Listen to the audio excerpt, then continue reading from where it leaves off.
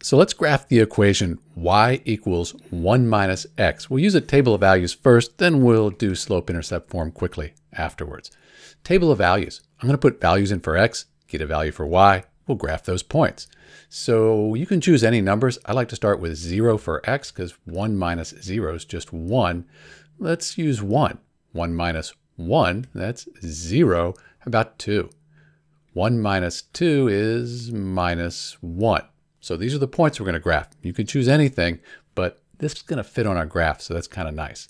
So we go to the x is 0, y is 1. X is 0, y is 1. That's our first point.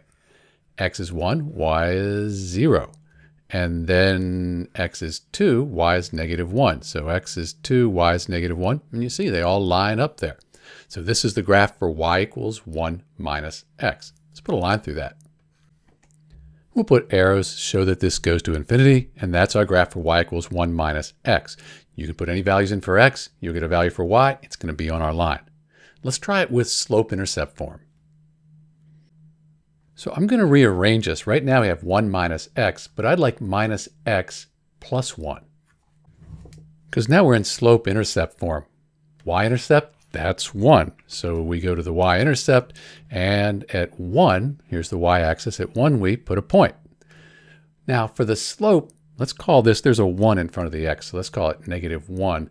And if we call it negative 1 over 1, then we can just call it rise over run. So normally what we would do is we'd rise 1 and run 1, but we have this negative here. So instead of rising 1, we're actually going to go down 1, run 1. Then we'll go down 1, run 1, and you can keep doing that, down 1, run 1, and you can see we end up with the very same graph as we got before. That makes sense, it's the same equation. So that's it, that's how you graph the equation y equals 1 minus x. This is Dr. B, and thanks for watching.